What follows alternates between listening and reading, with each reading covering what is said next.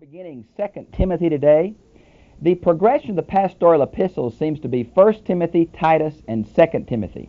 The reason this book is so significant, this is apparently the last book that Paul wrote before his death under Nero in Rome.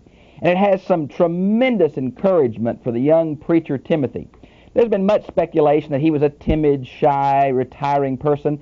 I don't think we can get that from the text. He was at a very fast-growing church. There was heretics there, and Timothy needed encouragement how to handle them. So I think we put an unfortunate description on him that's not for certain when we make him timid and shy and that kind of thing. Let's begin then with verse 1. Many have said it's too formal to be a personal letter to such a close friend as Timothy, and boy, Paul loved Timothy. And I think that's true, but you must remember, I think by this time Paul realized that his letters and the Gospels and others were being recorded, kept, made special, and I think he recognized this was going to be read to the whole church and probably going to be a very important source of truth down through the generations until the Lord comes. Now, Paul, an apostle, just like 1 Timothy 1:1, of Jesus Christ by the will of God. Now, this is obviously because of the false teachers that were present. Paul needed to show the other people in the church that Timothy had his full authority and that he had the authority of God. It in accordance with the promise of life. Now, there have been much speculation on what promise of life this refers to. Well, let me give you a series of quotes. You look them up and see if this may be in Paul's idea.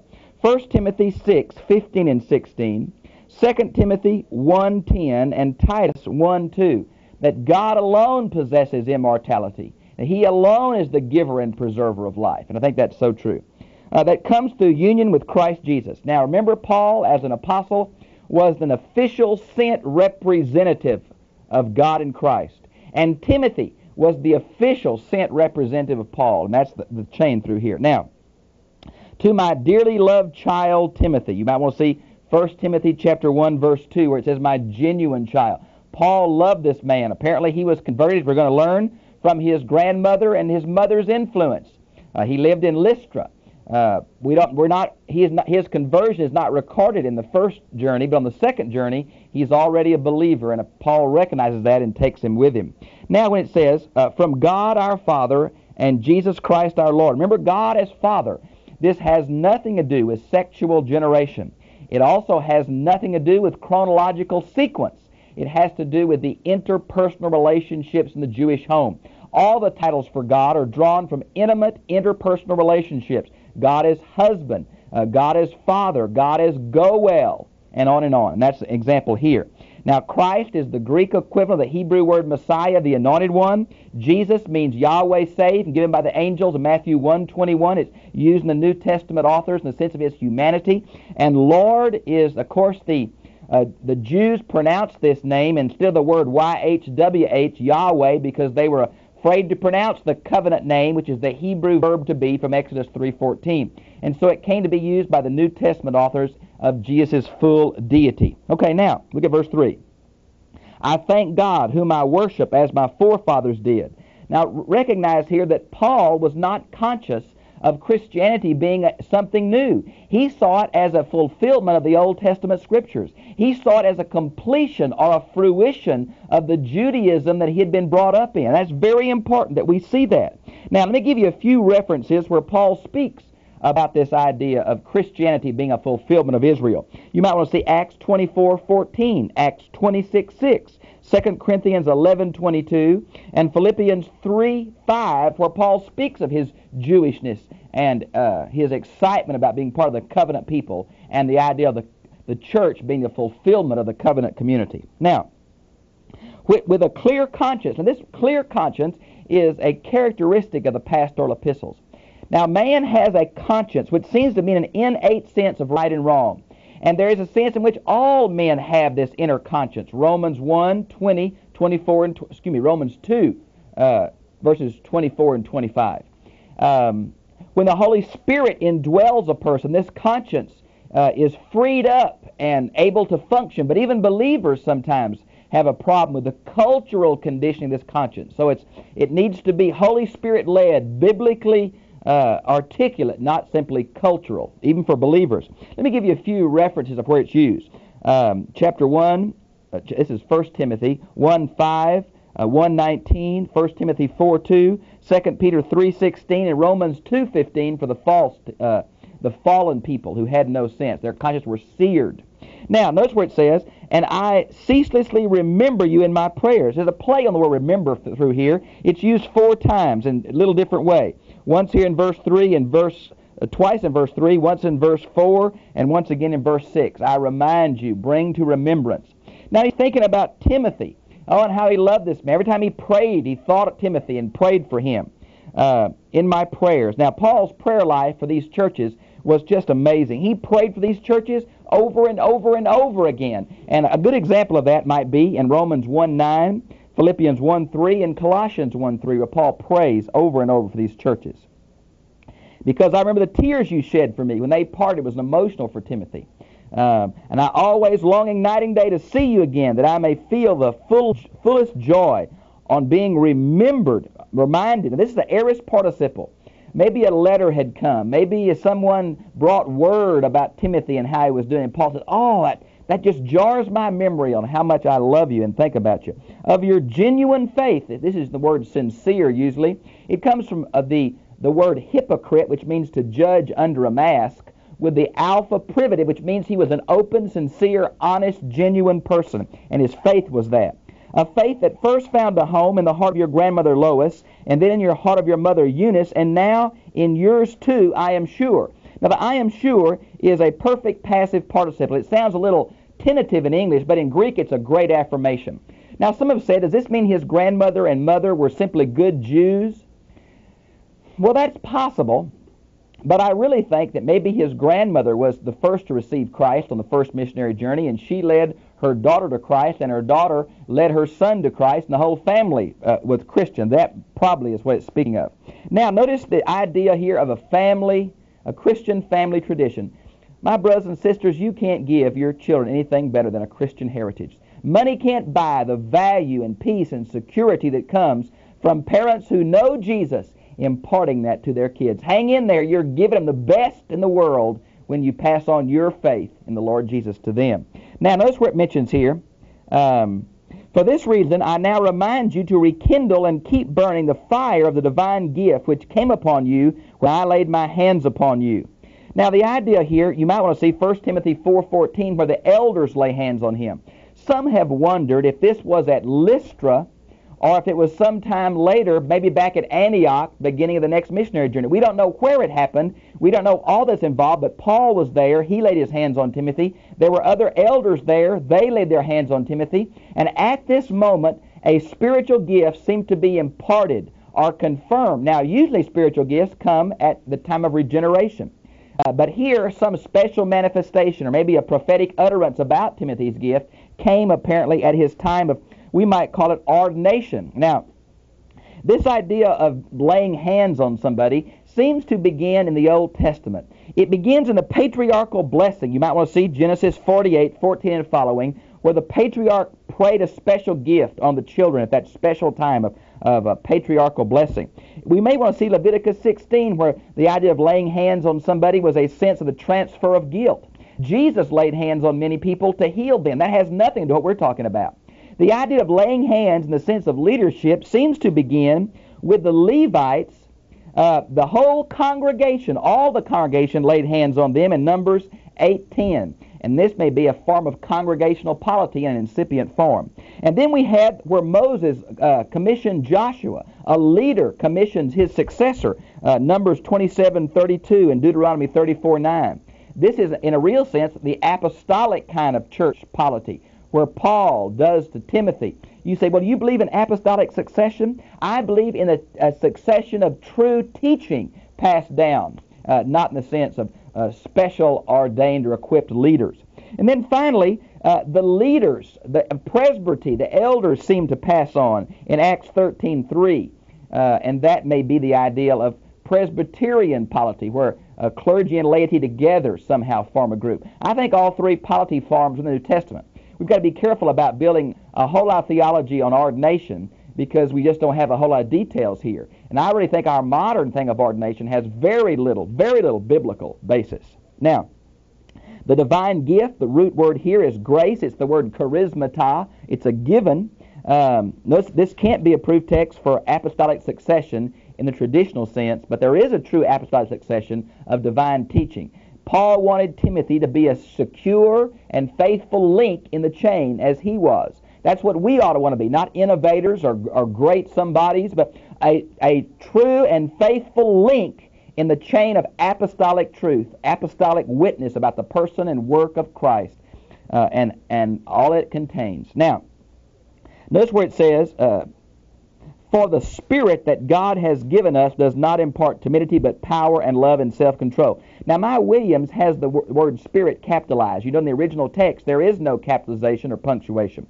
The NASV, the RSV, the King James, and the ASV all have little s, which means man's spirit. And I think that's what we're talking about. The Holy Spirit energizes man's spirit in what sense? Well, to give us power, to give us love, and to give us self-control. And I think that's good. That's what God's people ought to have, is those three characteristics. So you must never be ashamed of me as his prisoner. Some see this chapter based on a play on the word ashamed. It's used here in verse 8. It's used again in verse 12. It's used again in verse 16. And some see a play on this. I really don't think the structure is here, though obviously Paul is making a play on the word. Now the word ashamed here, you might well see Romans 1:16 where he's not ashamed of the gospel. This is aorist subjunctive. This is not a present imperative of the may article, which means stop an act in process. It's the aorist subjunctive. It means don't ever start the act. So Timothy is not ashamed. Paul's saying don't be. He's not saying you are, quit. He's saying don't be. You might well see Mark 8:38, the idea of not being ashamed of the Lord in public, and he won't be ashamed of us.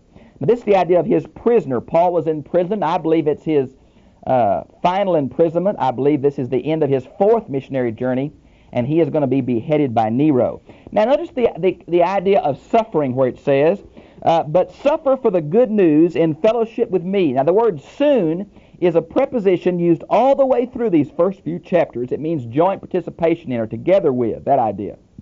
Now there's that idea of suffering for the good news. What does that mean? Well, I want to give you a few references for this aspect of the gospel we've really missed. You might want to see 2 Timothy 2:3. You might want to see Romans 8:17. You might want to see 1 Peter 4:12 through 19. This is an aorist imperative. Now, suffering is the norm for those who want to really serve Christ. It's not health, wealth, prosperity, and good cheer. If we love Christ with all our hearts and stand up for Him in a godless world, we're going to reap persecution and suffering. Now, not because of evil that we do, but simply because we're Christians. I hope you read those three passages. It's so important that we see that suffering is the norm. Jesus was perfected by the things that He suffered. God's irreducible plan for every one of His children is not health, wealth, prosperity, good cheer, but Christ-likeness. And quite often Christ-likeness comes through a struggle with circumstances, a struggle with our faith. But it's good for us. It's beneficial. It's for our good. Now, notice where it says, by the power of God. I want you to know, when we suffer not in our resources, but in God's power and God's will. Now, suffering sometimes is punitive. Sometimes it has a teaching thing. So it's not, you can't say there's a guy who's suffering, he must have sinned. That's what the book of Job and Psalm 73 all react against. And so suffering is sometimes in the will of God. For He saved us, aorist tense, and called us with a holy call, aorist tense. Now this emphasis on called is a beginning emphasis on predestination. You might want to see Ephesians chapter 1 verses 4 and 5 and 11. There's three emphases here on that we were called before the foundation of the earth. He called us, and look a little further down. His own purpose and grace, and a little further down. In union with Christ Jesus, eternal ages ago. Wow. You mean God knew us and put His stamp on us before the worlds were created? Yes. That's what Ephesians 1, that's what Revelation 13:8 is saying. Hallelujah. What a tremendous passage. I believe predestination is for the saved, for encouragement, not against the lost, but for the saved. Boy, it'll help you in those dark days to know God chose you and put His name on you and called you out. Now, not in accordance with anything we have done. It's not according to works. Now, we're saved unto good works, but we're not saved according to works. Now, you might want to see Ephesians 2, 8 through 10, we're saved by grace through faith, but unto good works. Now here's some other passages that talk about we're not saved by works. Romans 9:11, Ephesians 2, 8 and 9, and Titus 3, 5. Okay? Now, not that we have done, but in accordance with His own grace. Foreknowledge is not the basis for predestination. We're not saved because God knew we'd do the right thing. We're saved for God's grace. He is the initiating one. He calls us. While we were yet sinners, Christ died for us. It's not our goodness. And you might want to see that. Now,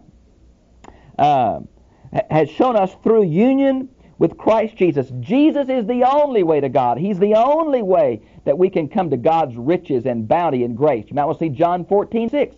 Jesus said, I'm the way, the truth, and the life. No man comes unto the Father but by me. John 10, I am the way of the sheepfold. I am the door. I'm the good shepherd. Anyone who does not come by me is a thief and a robber. Jesus is the only way. Not denominational arrogance. Jesus is the only way to God. Now, notice where it mentions verse 10. But has only recently been made known through the appearance. This is the word epiphany.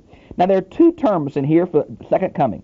The word epiphany here in verse 10 and the word that day in verse 12 and verse 18. The Bible uses several terms for the second coming. It uses the word parousia, mostly in 1st and 2nd Thessalonians. The word epiphany, mostly in the pastorals. The word apocalypsis, which is used twice in the New Testament. And that day is used many times. It goes by the day of the Lord Jesus, the day of the Lord Jesus Christ, the day of Jesus Christ, the day of Christ, that day, the day. All reference to the second coming. Now, notice where it says, of our Savior, Jesus Christ. That title has earlier been used for God the Father. Now it's here used for Jesus the Son. Woo, hallelujah. Isn't that exciting?